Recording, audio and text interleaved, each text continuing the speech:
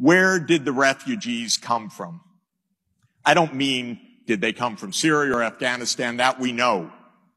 But why did they come? They came because of war. Where did the war come from?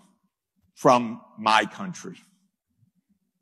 From the CIA, which first started to overthrow the Afghan government back in 1979. The U.S. has been involved in Afghanistan in war, both covert and overt, for nearly 40 years. Iraq, absolutely against international law, of course, often called the most dreadful foreign policy decision in modern times. An absolutely unprovoked war, killed hundreds of thousands, displaced millions, created disaster, blowback, and refugees. Where was Europe's foreign policy? I kept looking. Is there a foreign policy? I even took out my microscope.